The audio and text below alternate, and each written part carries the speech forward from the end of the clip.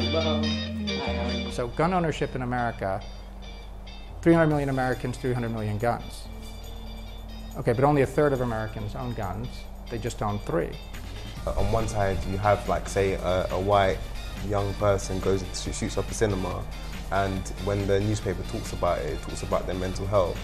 And then when a young black male is shot, even under the age of 18, it's like, oh, their uncle was a drug dealer, or they find something to use to vilify that person. And you mentioned Missouri, and you mentioned Ohio, and you mentioned New York and South Carolina, and I think it's just important to say that this is an American problem. This isn't isolated in one of those places, and we're going to have to deal with this as a country.